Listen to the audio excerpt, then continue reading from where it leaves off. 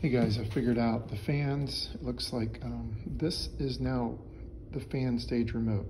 This button in the middle is an on and off.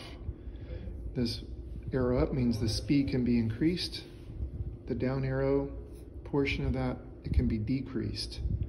When you turn the stage fan on, make sure that the wall switches are off. So when those need to be off, otherwise you'll reprogram all of the ceiling for fans. Those don't need to be turned, mess with this remote. So do not turn on and off the stage fan without the wall switches being in the off mode. Okay, so if you want that stage fan to be on, this has got to be off. Then if I touch this, I just punch it once. Now that's going to turn the fan off. Okay, so these are on two different remotes. The other remote, way back here. And so this does not need to be touched. I put this for all four fans.